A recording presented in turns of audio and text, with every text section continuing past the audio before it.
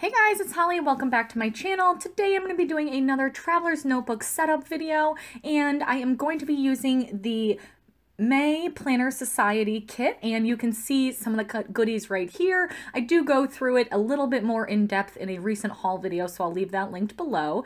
And the Foxyfix that I'm going to be setting up, or rather the Traveler's Notebook I'm going to be setting up, is a Foxyfix Traveler's Notebook. It is a size number 3, which is the A6 size, so it's a little bit fatter and taller than a pocket, so I was really excited to try this size out.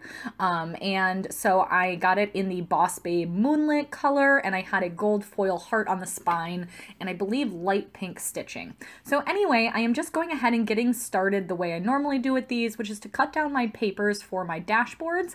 And I did decide to just fold over the papers basically and use those as dashboards as opposed to using the plastic vinyl dashboards. I do have some of those and I will bring in one to this video, but I did this last month in my personal size with the April Planner Society kit, which I will link that below. And I just honestly, I find the papers to be durable enough that they don't really get, beat up or anything, and I just think it looks a little bit nicer. Like, I like the texture of the paper better than I like the texture of the plastic vinyl. So anyways, I went ahead and cut all of those down, did some of them off camera just to speed this up a bit, and now I'm just folding them over to be the right size. And just FYI, my method for cutting is super haphazard. I basically, measure it against an insert and just kind of approximate it, and especially for dashboards, I don't mind if they're a little bit wider than my inserts. So I just kind of guesstimate a bit and try to make them all the same size, and if the cuts are straight, so much the better. But I have a very kind of lax approach to my Traveler's Notebook. I don't feel the need to make them super perfect. So now, as you can see, we're moving on to the decoration point, and I am using a glue. It's a Scotch Create tacky glue, and it goes on white, but it dries clear. It was my first time using it, and I will say it's very good as a strong adhesive for like your heavier things. Like that is a shaker dashboard that came with the kit, but it is definitely wet. So I basically assembled all these dashboards and then had to wait for a couple hours to let everything dry and then move on. So that is one thing. I kind of discovered that later, that it makes the papers wrinkle just a little bit. So I didn't use it with anything that I was using a thinner paper, cardstock or things like that were okay with the glue. But if it was at one point I used a bag, and the bags that the Planner Society kits come in are a little bit thinner. So for that I used a tape runner instead. So anyway, you saw me set up that first dashboard with the shaker little thing that came with the kit. Now I want to bring in one of these girl post-it notes. I just thought that would be really cute. And that was one of my favorite things in the kit, the cute little retro girl. So I'm taking one of those post-it notes, and here you can see I am using that glue runner as opposed to using because I knew it would start to wrinkle that paper, because it's kind of almost like an Elmer's glue. Think about your construction projects when you're a child. So anyway, use that tape runner there to center the girl, and then I was trying to figure out what else to incorporate with this dashboard. And my approach to these is very, again, just kind of haphazard, just what I think looks nice. I play around with it, as you can see, play around with different stuff until I get one that I think looks cute. I try to keep it a little bit different. So if I have one dashboard that's green with a girl on it, I'll probably try to do the other girl on a floral one or something like that. So here I'm taking that little Planner Society girl, what do they call those? The cutouts. I cut out the society part because I don't consider myself a Planner Society girl, but I am a planner girl, so I just cut off the society there, and I thought that looked really cute. And that little saying, I forget exactly what it said, but it was something cute and planner girl related too, so I thought that was a nice combo.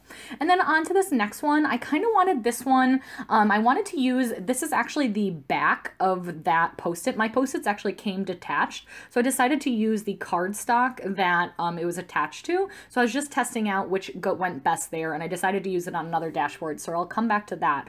But here I decided to make this one my pocket dashboard. So I was going to do that pocket little card that came with the kit itself on the front, and that's a smaller pocket. You could put business cards in there, or if you have gift cards or anything like that. It's a little bit more secure pocket. And then I decided, especially since I didn't love the interior of this paper, I had a planner friend that told me it looked like spiders and I can't unsee it.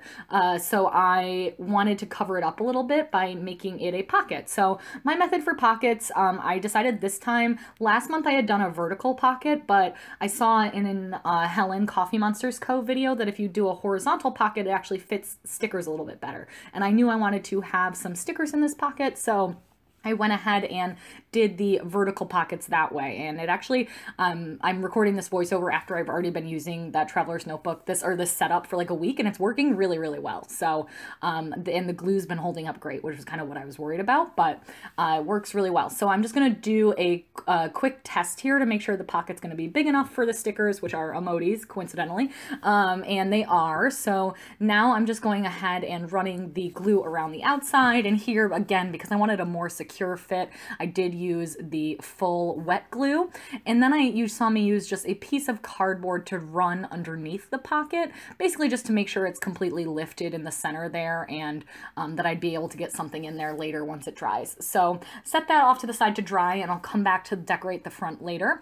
And here is that girl cardstock that I was talking about. So it's really just like the back of the Post-its. So I just kind of pulled the Post-its off, and now I'm just using the cardstock that it came on, and I just cut off the top that said like Planner Society. So it had that really cute border, so I just thought that was actually perfect to use it just like that. That is the nice part. The Planner Society, like all the packaging and stuff, is so pretty and creative that you can always, you'll see me later, I cut out something else from the packaging to use as well.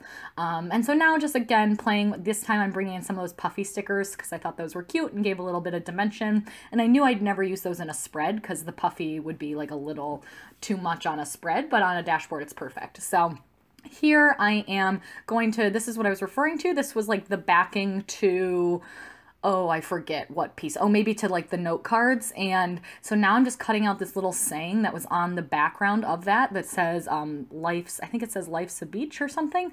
And so I just thought that was a cute saying, and I didn't have a die cut that had, that's that word, die cut, that had that, oh, it says, let's plan at the beach. So I didn't have anything else that said that. So I just thought, oh, well, that's cute.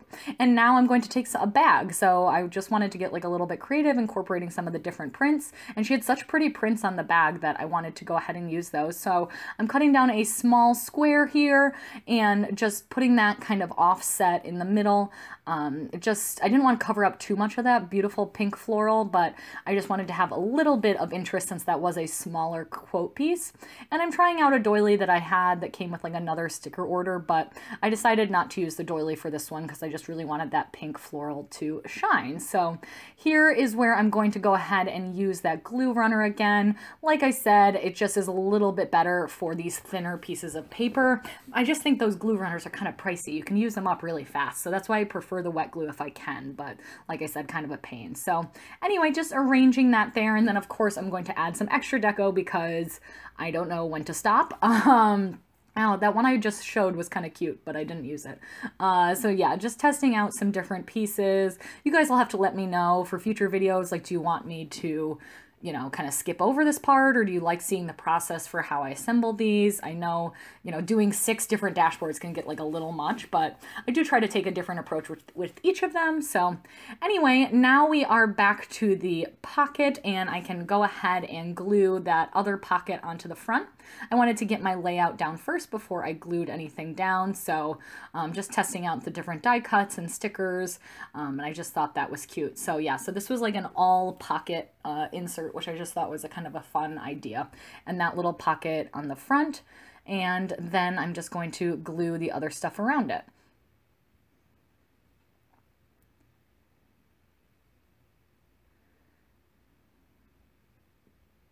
And just moving that around, it ended up having to hang off a little bit. So I cut off a little bit of that paper, and the glue at this point, I don't know if you can tell, I have like a tissue. The glue is just getting everywhere. Like by the time I was done with this, my hands were covered and my desk was covered in glue, but that's okay.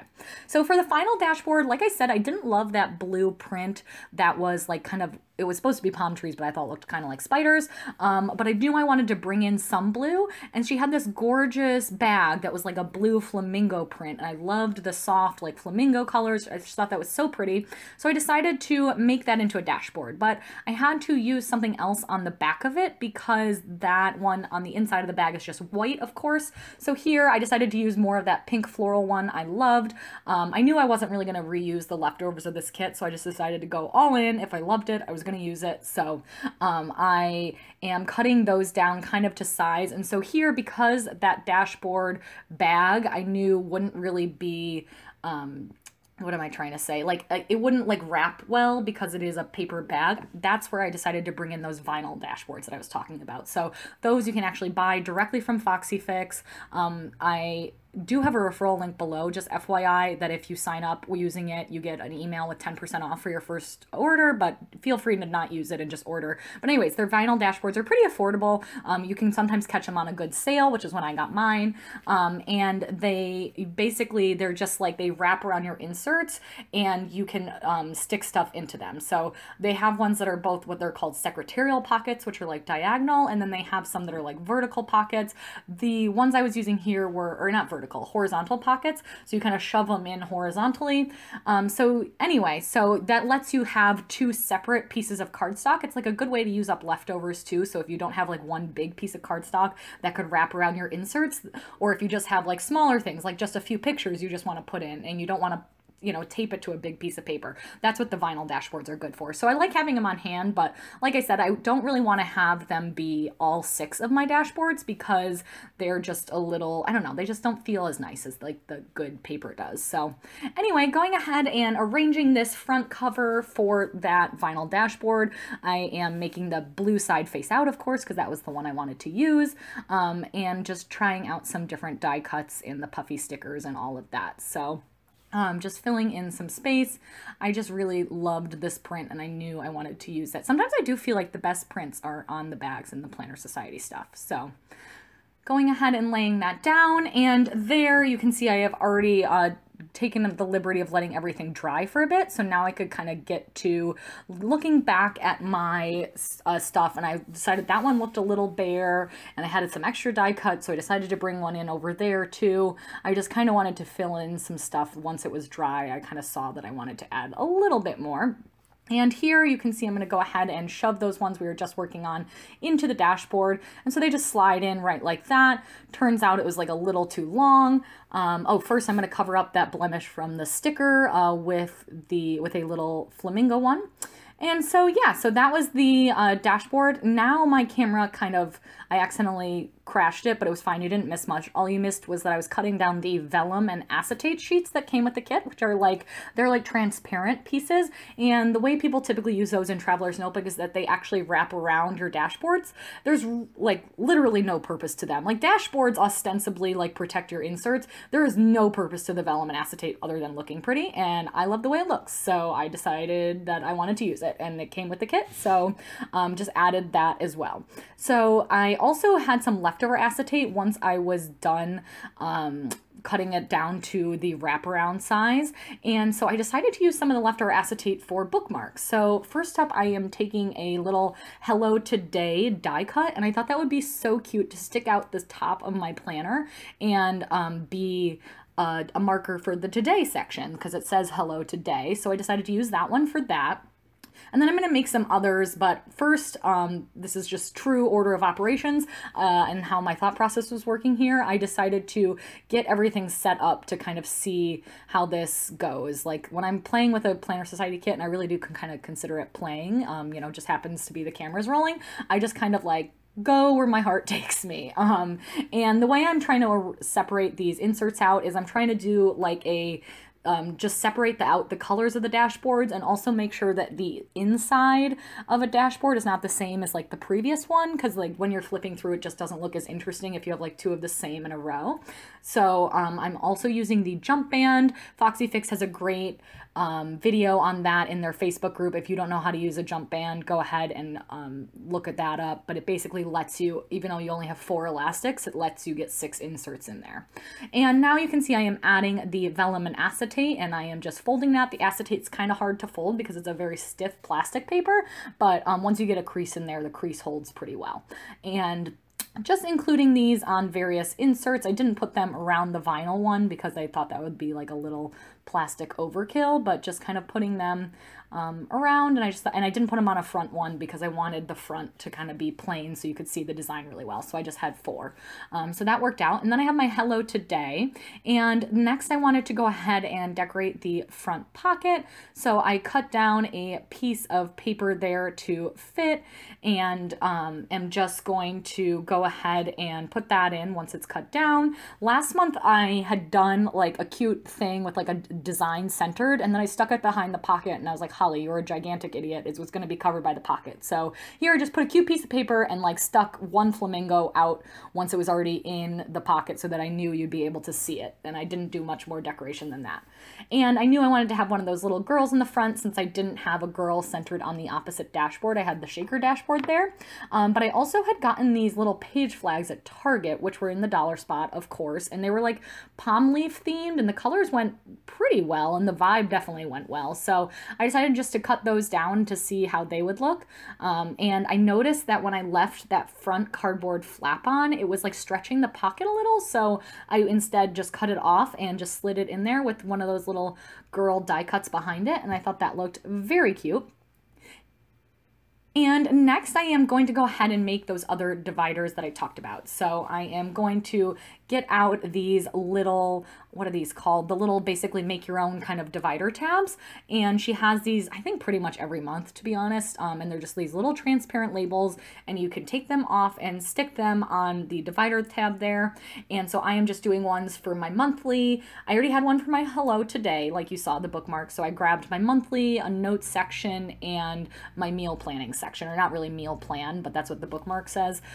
It just is like my meal tracking. So those are the sections I flip to most often. So I'm just cutting down the acetate. I forgot that I had the other piece of acetate, so I just did the flamingo one for all 3.